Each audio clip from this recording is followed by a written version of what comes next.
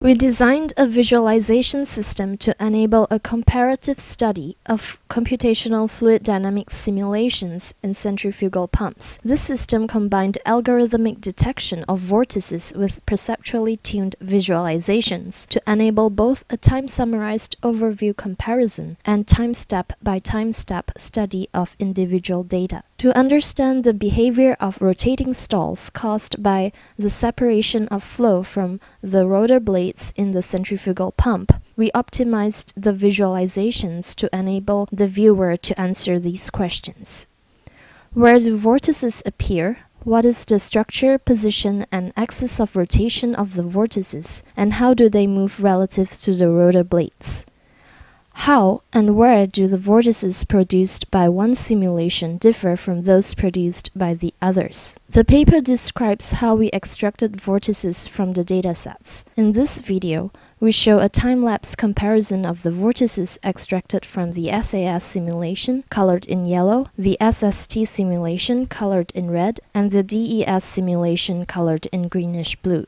To provide the ability to compare vortex locations from two or more simulations over time, we developed a ribbon summarization technique that displays the entire time series in one image with minimal geometry. The timeline path of the vortex course produced by the SST simulation is visualized using ribbons. Each ribbon's center moves from the initial time step through the final time step, tracking a single vortex. The local surface normal of the ribbon is aligned with the vortex core direction, and its length is proportional to the distance between vortex cores at adjacent time steps. The ribbons are colored from light pink to dark red, marking vortex cores appearing early in the simulation to vortex cores appearing late in the simulation. Here we add the ribbon summary for DES, colored from light greenish-blue to dark blue. We can see that the basic distribution of vortices in the two simulations is similar. Now we add the ribbons from the SAS simulation, colored in light yellow to dark yellow. Overall, the three simulations cover predominantly similar regions. Here we see that the SST vortex cores cover most of the rotor blade segment at the top, while the SAS vortex cores cover most of the rotor blade segment to the right. To analyze a single dataset, we take advantage of the larger empty space to introduce cone glyphs. Each cone marks the position and orientation of a vortex core, and the size of the cone is scaled by the vortex radius. We use very thin ribbons to connect vortex cores. Each ribbon's center moves from the initial time step, colored in green, through the final time step, colored in red, tracking a single vortex. Here we see the visualization for the DES simulation. Some regions have a lot of cones connected with ribbons, indicating that these vortex cores appear near each other in consecutive time steps. We also see isolated cones that are not connected with ribbons. These are vortices that appear for a single time step and disappear in the next time step. To support comprehension of time-varying vortex behavior in a single simulation, we combined the display of streamlines seated at the rotor blades with display of algorithmically derived vortex cores. The paper describes the particular algorithm we used to locate vortices, but the technique will work with any vortex identification algorithm. We optimized the number of streamlines to enable a viewer using stereo to see through to both other streamlines and the vortex core identifiers while still being able to comprehend the overall flow. In this video, vortices are shown as tubes of streamlines colored by relative velocity magnitude, from bright green for regions with low velocity to red for regions with high velocity. A slight luminance variation between the red and green was included to account for color blindness. The rotor blades and interface are shown in semi-transparent gray to provide context. Yellow arrows mark the position and direction of the vortex cores that we computed.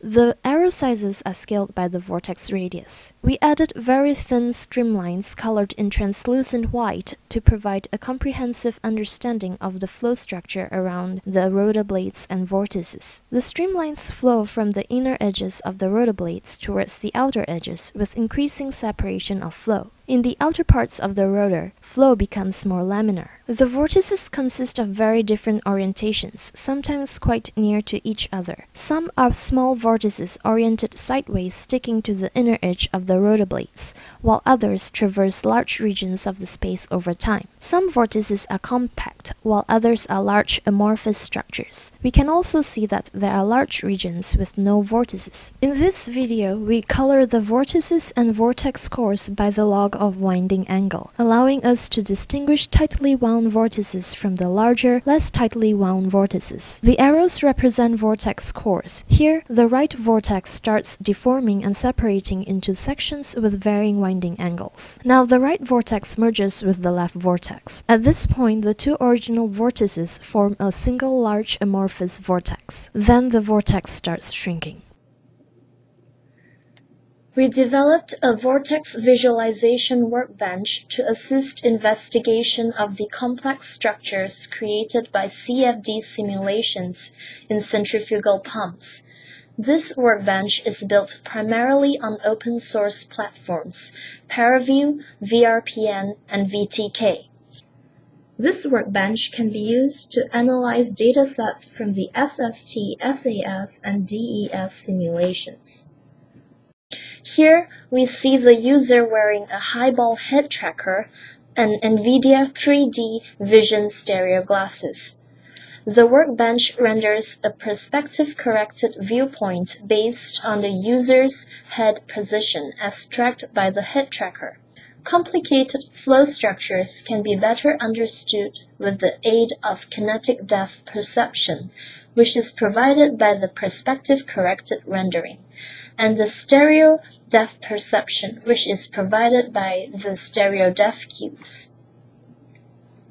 We implemented a 3 degrees of freedom stream tracer seeding with the Phantom Omni device for interactive investigation of 3-dimensional CFD flow structures.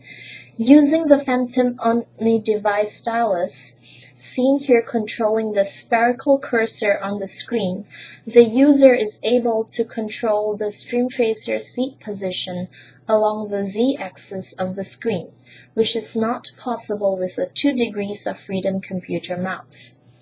The Space Navigator allows him to move and rotate the dataset for a finer degree of control. We provide the ability to turn on and off any component easily to minimize visual clutter without sacrificing contextual information. Here, the user turns on the contextual flow to view how the streamlines surrounding the blades interact with the streamlines he had seeded with the Phantom Omni device. Now he turns off all other components to focus his inspection on the contextual flow.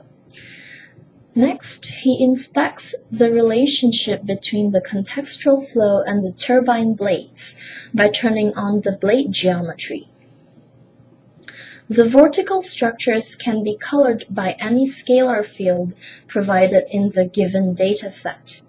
Here, the vortices are colored by relative velocity magnitude. For this dataset, the vortices can also be colored by pressure, kinetic energy, vorticity, and the computed winding angle. Our workbench allows the user to observe structural changes to the fluid flow by stepping through a UI time slider. Here, the user is interested in the tiny vortex appearing at the inner edge of the turbine blade. Using the Space Navigator, he easily navigates to the desired viewpoint and continues stepping through the time steps via the time slider.